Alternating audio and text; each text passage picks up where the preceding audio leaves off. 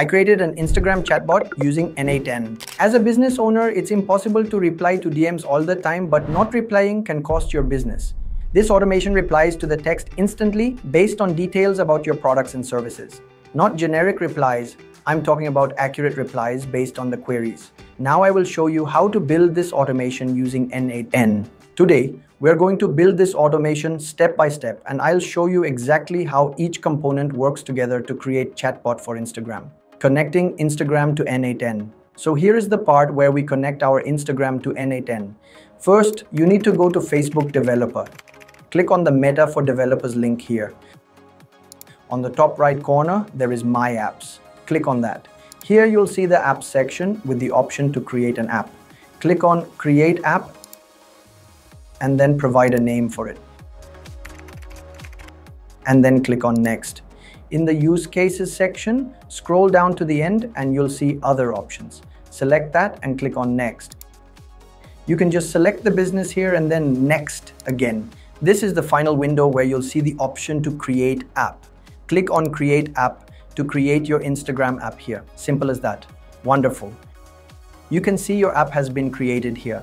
Now in the Products section of your app, you'll see the Instagram option. Click on Setup.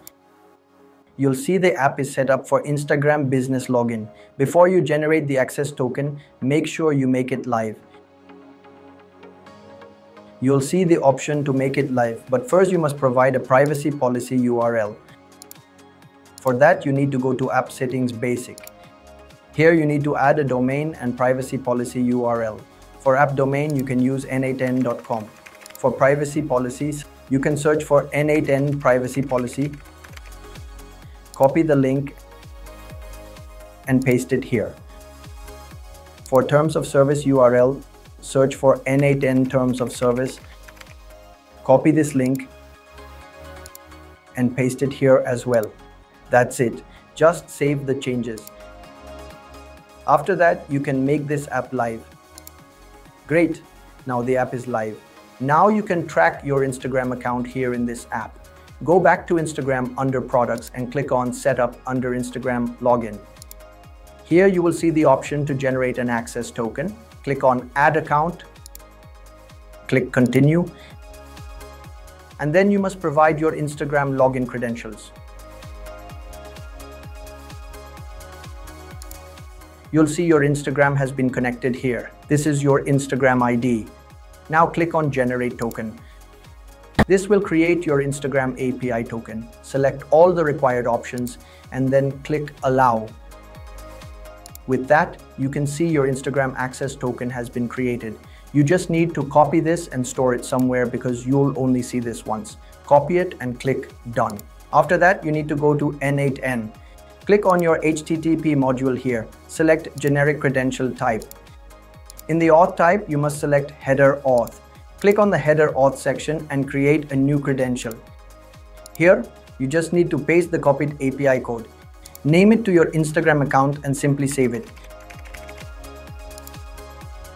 Your Instagram connection has been made in n8n. Next, we need to connect our webhook. After setting up the Instagram connection, unlink this route and link the node to the Respond to Webhook module.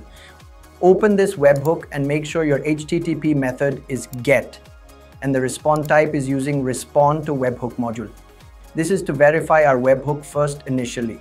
After that, we don't need to use this Respond to Webhook module here. After setting this up, make sure your scenario is live and save it. Copy the production URL here. You need to go back to your app in Meta Developers. Here you will see Configure Webhook. Paste your callback URL here. As a verified token, you can pass anything. After that, click on Verify and Save. You can see our webhook has been configured and verified. From now on, your webhook will trigger whenever a message or event happens in your Instagram account. In the bottom section, you can select on which occasion your webhook needs to trigger. For example, if you only need to trigger on messages, then you can disable everything else. If you want to trigger on comments only, then you can disable everything except the messages section. After that, you just need to go back to your webhook node and remove the Respond to Webhook connection here. Change the HTTP method and also change the response type to immediately. So guys, We're already connected to our Instagram account. We've created the app and this is our workflow. So this is our Instagram account. Our webhook is currently active and the workflow is running smoothly. So let's test it out. I'll send a message to check if it's working. All right, sending it from another account of mine. So I just received a message. Now let's check if the workflow was triggered. So yes guys, the message has been received. You can see the hi right here. Let's go ahead and copy this message too. We've just pinned that message. You can see the hi here. Next, we'll check whether it's a regular text message or in the text format. So we'll set up a switch to handle that. In this switch, it will check whether the message is a text. If the message is in text format, it will pass through to the next condition. Here, we'll check whether this condition exists or not. If the condition exists, it means it's our own chat message. So we don't want to process that. We only want to capture the receiver's message. So we'll apply the does not exist condition instead. This way, we only capture the receiver's message. Here's our AI agent. In this agent, we'll input the received message. Here, we'll drag and drop the message into the agent. Here's the agent prompt I've set up. I've connected it to OpenAI GPT 4.1 mini motor, and I've also integrated Pinecone. Here I stored every detail of my company regarding our product, our service, and everything is stored in a Pinecone in this namespace. Based on the query, it will collect the data from the Pinecone and it will go to the AI agent and create a reply accordingly.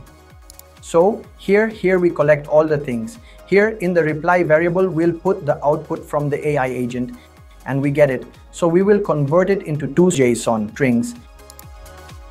In the center, we will store the center's ID from the webhook. Here we will get the center ID. Yeah, here you can see the center ID. This is what we want for leaving the reply. We'll drag and drop the node here.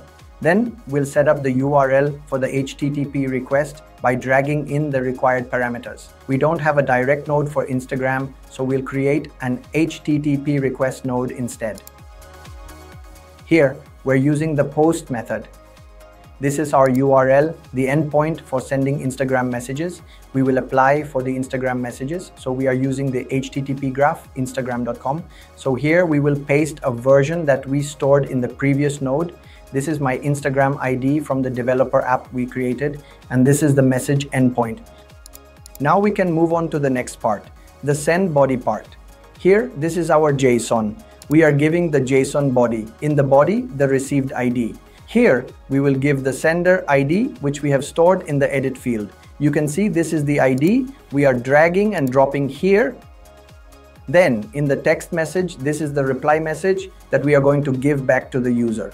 We can run the flow step by step. Execute. The AI agent is working.